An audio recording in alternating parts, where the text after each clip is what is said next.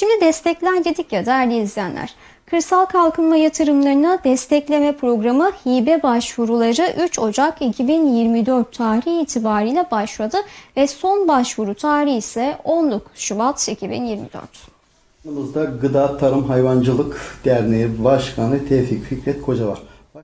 Tarıma Dayalı Ekonomik Yatırımla küçük ölçekli aile işletmelerinin desteklenmesi amacıyla Kırsal Ekonomik Altyapı Yatırımları projeleri için yatırımcılara %50 hibe desteği sağlanacak. Kırsal Kalkınma Yatırımları 3 Ocak itibariyle başladı. Kırsal Kalkınma Destekleri kapsamında yeni tesislerin yapımı, kısmen yapılmış yatırımların tamamlanması, faal olan mevcut tesislerin kapasite artırımıyla teknoloji yenileme veya modernizasyonunu kapsayan projelere hibe desteği sağlanacak. Gıda, Tarım, Hayvancılık ve Üreticileri Derneği Başkanı Tevfik Fikret Koca konuyla ilgili açıklamalarda bulundu. Kırsal Kalkınma Yatırımlarını Destekleme Programı Tarım ve Orman Bakanlığımızın açtığı bir program. Uzun yıllardır devam eden bir program. %50 hibe desteği var program kapsamında. Yatırımlarla ilgili, gıda, tarımla ilgili bütün işletmeler başvuruda bulunabiliyor. Birinci ürün işleyen ve ürün üreten işletmelerimiz faydalanabiliyor bununla ilgili başvurulardan. 3 Ocak tarihi itibariyle uygulama rehberi yayınlanarak başvurular başlamış oldu. Başvurular 19 Şubat'a kadar devam edecek. Yatırım yapmak isteyen başvuru sahiplerini bakanlığa başvurularını yapmalarını bekliyoruz. Kırsal Kalkınma Destekleri yatırım konuları şunlardan oluşuyor. Tarımsal ürünlerin işlenmesi, paketlenmesi ve depolanmasına yönelik yatırımlar, tarımsal üretime yönelik sabit yatırımlar, yenilenebilir enerji kaynakları kullanımına yönelik yatırımlar, su ürünleri yetiştiriciliğine yönelik yatırımlar ve hayvansal ve bitkisel orijinli gübre işlenmesi, paketlenmesi ve depolanmasına yönelik yatırımlar.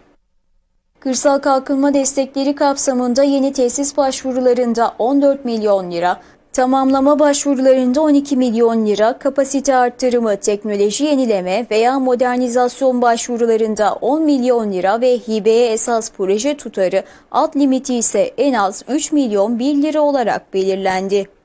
Alt limit ve üst limit, şimdi özellikle bakanlığın geçen seneki limitlere nazaran bu sene limitleri oldukça arttırdı.